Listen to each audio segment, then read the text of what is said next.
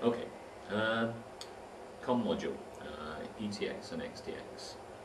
That's the board profile, main chipset, CPU, North Bridge, South Bridge, memory, SATA connections. On the reverse of the board, 4 X connectors. In ETX, that gives you PCI, ISA, and then all the peripherals. In XTX, it gives you PCI, PCI Express, and the peripherals. The peripherals include LCD, both TTL and LVDS, analog, Ethernet, RS-232, USBs, keyboard, mouse. All the power to the board is in 5 volts. Power consumption depends on the exact flavour of the board.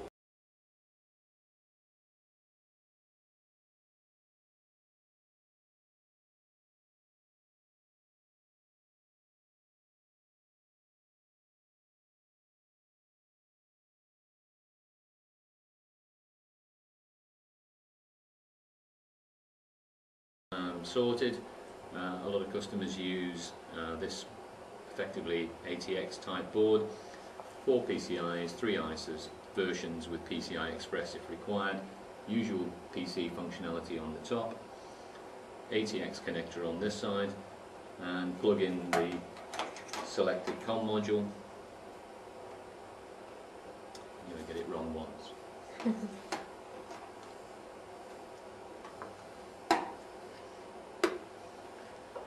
And that's the beginning of your development system. COM module is because the 4 connectors on the bottom are the same across all of the ETX and XTX range.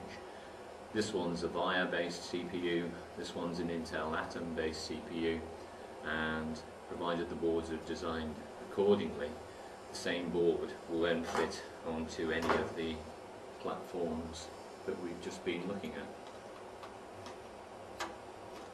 Difficult to do when you're doing it away from you. So what was a VIA based is now an Intel based. It could be an AMD, it could be higher power, lower power, whatever your requirements are. Tickets, thanks. This is the PC104. So comparing a COM module with the PC104 module, you can see they're similar sizes. Connections on the PC104 module, the PC104 itself, which is ISA, PC104 Plus, which is PCI. On this particular board, that's a compact flash. Memory in here, sorry, PCI Express in here, memory down there, yep. The thing about PC104 is the number of connections required to bring all of the board, various interfaces out, and that will vary on a board-by-board basis. Whereas with a COM module, you have the 4 connections at the bottom, and that's it.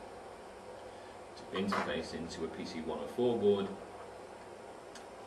if we look at the connections, PC104 itself and PCI through the PC104 Plus. Boards tend to have their own connectivity. This one's an Ethernet board. As you can see, this one requires that both of the PC104 connectors are passed through. On this particular CPU board, this one's not passed through on the PCI, which forces you to mount it in that fashion. To mount them, connections are strong, but what you have is a difficult situation to connect to all the various parts. When you're connecting 2 boards together,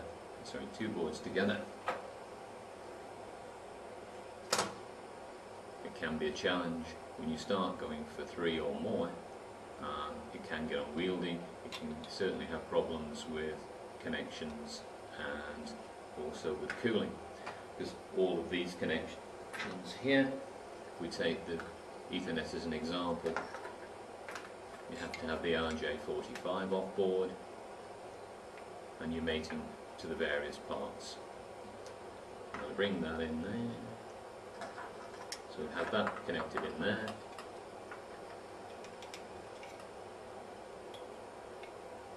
That connected in there. And you start to see the limitations of the connections. If we then bring in another board with another set of requirements in terms of connections, you can see that it becomes impractical. To the reference point on the COM board, if we compare that with a 3.5-inch board, you get an idea of the sizes. In terms of the 3.5-inch board, usual industry standard connectors, which you may or may not want. Nowadays, more products require non-PC specific connectors, so they can be suitable for their given environments, or indeed to avoid problems with IT departments or MIS departments. When you want to expand to utilize some of these connectors, you tend to be using cables like this, or like this, and quite quickly can become quite unwieldy. The key point is that the functionality you require has to be on board, or you're using a PC104 connection or a PCI connection to give you the functionality you require.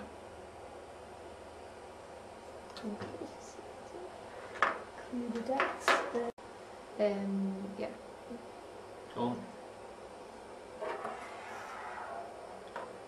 Board as we've seen it before.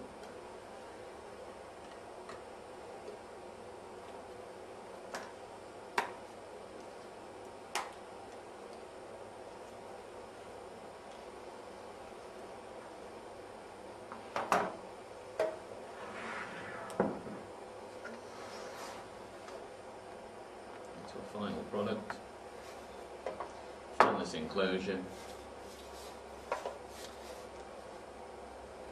and same connections. Yeah. No cables required. Suitable. Bring it on and start. Yeah, go.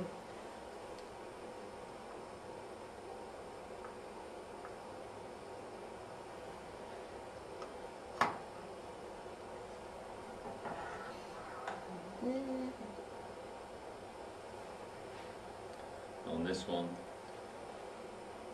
has parallel, USB device, USB host, dual CAN and heavy power supply arrangements, compact flash and also onboard flash for security reasons.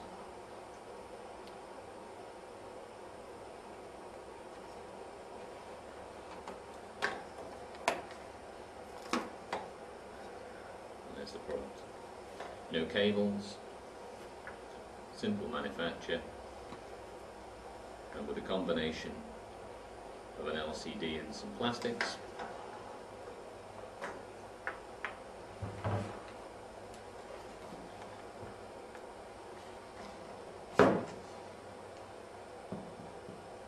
do that one again.